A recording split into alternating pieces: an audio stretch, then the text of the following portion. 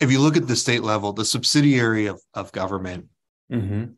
there's always gray area within interpretations. And when I hear that, uh, Ian Lockwood, who's a brilliant transportation planner and great urbanist, he's over at Tool Design now, and I had the pleasure of working with him. We would come across that, and he summed it up that that's a technical brush off. So this is what would happen. We'd go in and say, oh no, our hands are tied. The state said we can't do this or that.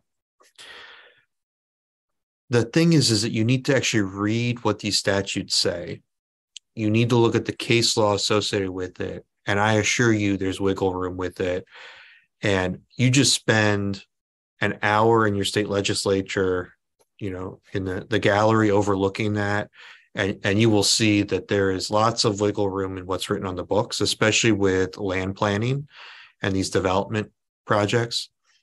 So you just need to read it and become educated on it. And I'm always shocked at how many people stop at the first line or stop at what they were told by somebody else. So I would read that, interpret it. There is, if you actually are stuck on it, and Strong Towns is working with Urban 3 right now in Utah with the municipal league. So every state, they either have a municipal league or league of cities that is an advocacy group at a state level dealing with the state legislature, representing all the cities. And in Utah, their membership, I think there are 300 cities in Utah that are part of their membership. And when you look at the list, you don't get over 1,000 people in the city until you get to like city 220. So you have 220 cities under 1,000 people incorporated in Utah.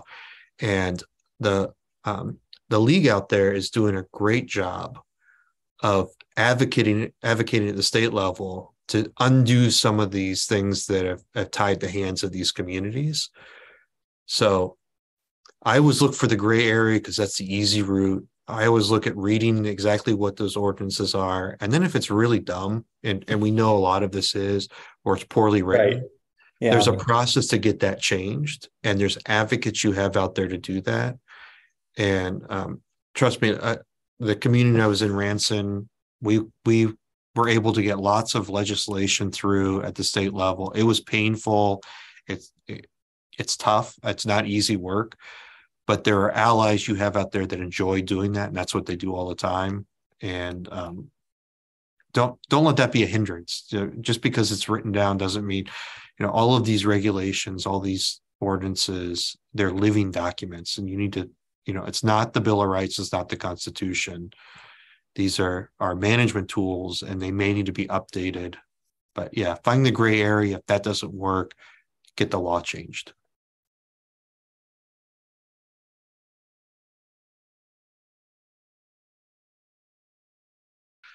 Strongtowns has looked at what the return on investment of public dollars into a project, what type of, if for every dollar of public investment that goes out, how much private investment needs to be put in there to generate revenue back to cover that. The number that we have found across the country that holds pretty true is for every dollar of public investment, you need $40 of private investment.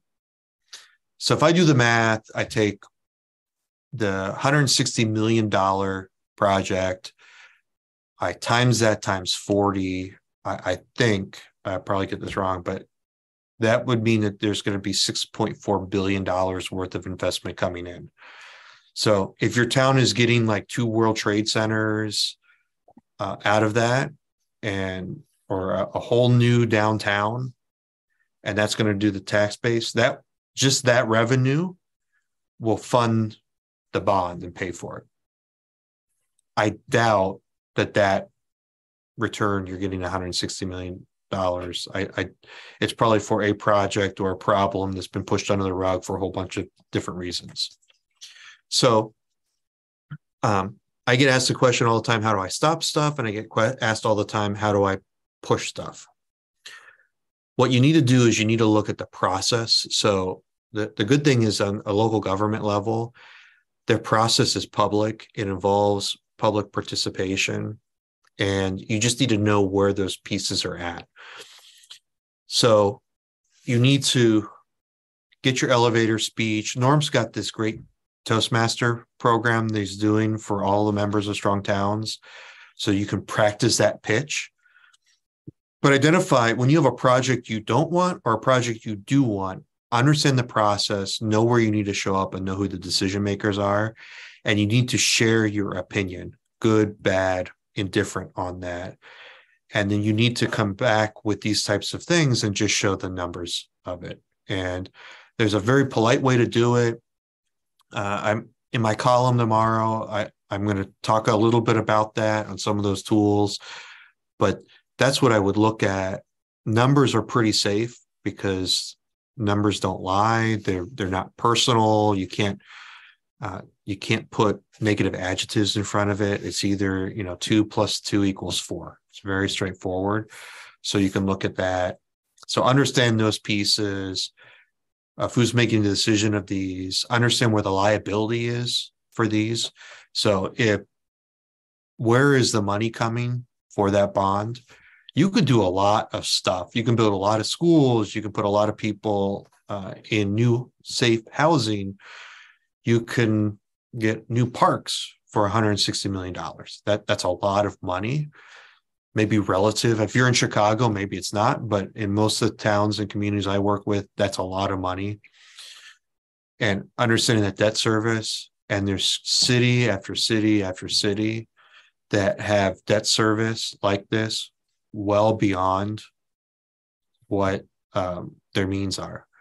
So if you're paying more out in debt service, meaning the interest payments on the bond you have out than what you're collecting in revenue, or more in bond debt service out than what you're paying your police department, those are things that at a higher level need to be talked about to do that. The sad thing with this is that these things usually by the time it gets to this, so hey, I'm aware of it, how do I stop it? It's gone through the first 6 stages of this.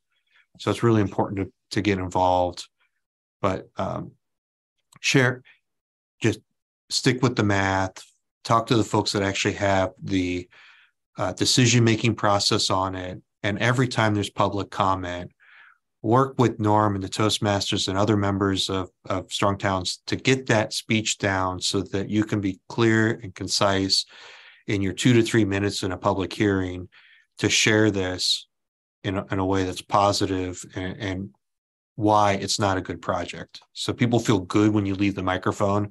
They just don't feel you're the squeaky wheel. But yeah, that you have to kind of hack the system on that and get engaged.